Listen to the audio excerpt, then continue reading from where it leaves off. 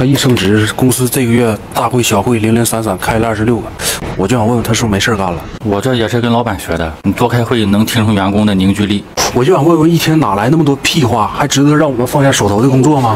主次不分吗？工作可以下班做，会错过了你就遗憾了。你这样有点影响和同事们的关系。没关系，开会就像过山车，有高潮有低谷。然后发现你下车的时候一场空，一句话说不到点子上，工作还得下班时间。你这不形式主义吗？来开会，有啥会啊？中午不知道吃啥，劳报会。你为什么这么喜欢开会啊？一句话就能让这么多人陪你浪费时间，这种权力的游戏你不喜欢吗？你屁话这么多吗？啊？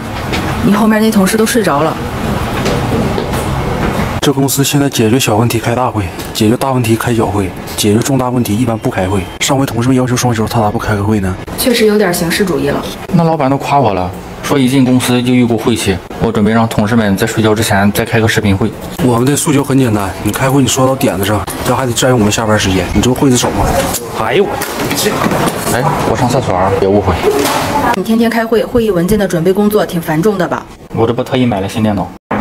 涛哥，我离职了，这财务的账你们自己算。来开会。这又是什么会？谁会？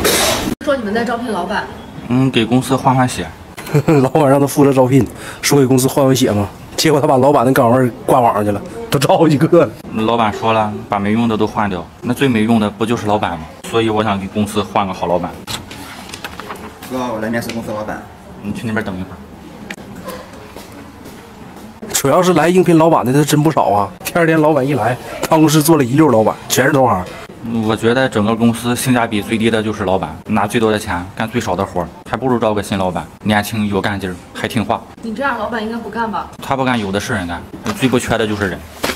你们也支持他这么做吗？不狼性文化吗？这就像吃鸡大逃杀一样，你老板也得适者生存呢。这应聘面试的全都排到楼下了，你等一会儿开始面试，你去看看就知道了。哎呀，我怎么这么多人呢？方便问一下你们面试的标准是什么？员工上涨工资你怎么办？涨，有求必应。你通过了。那入职有五险一金吗？你是老板，你自己定。面试老板你有什么优势吗？我啥也不会干，但是能挑毛病。明天来入职。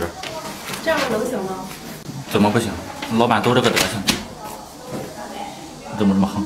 老板就是太没有竞争压力了，所以进步才慢。不过赵老板这招也挺新奇的，也不知道他咋想出来的。我震你一刀！我是觉得一家公司长期挣不到钱，那就说明该换老板了。说的就是呢，你武器品质都分高低，你更何况老板呢？你说是不？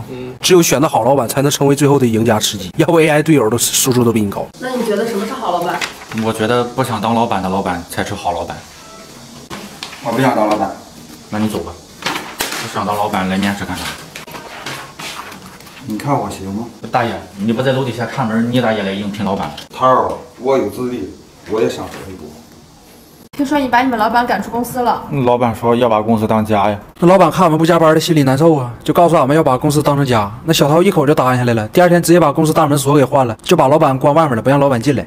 老板说要把公司当家呀，这都是我家了，我不想让他进我家，不很正常吗？但你这在公司又躺着又打游戏，不太合适吧？那我在家就这样，要是表里不一，那不是欺骗老板吗？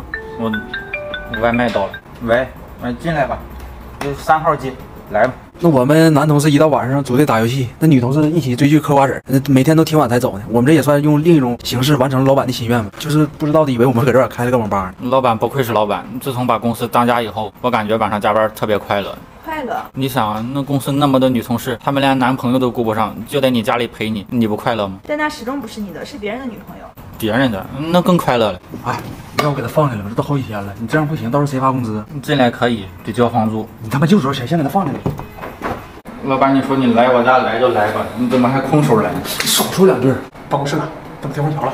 我寻思没人住就租出去了。不是有专家说吗？闲置的房屋可以租出去提高收入。那会议室呢？会议室也租出去了？没有，在那儿，我领你去看。这哪？那会议室啊，我拆了，按照我家客厅的格局，准备再装修一下。哎，老板，哎。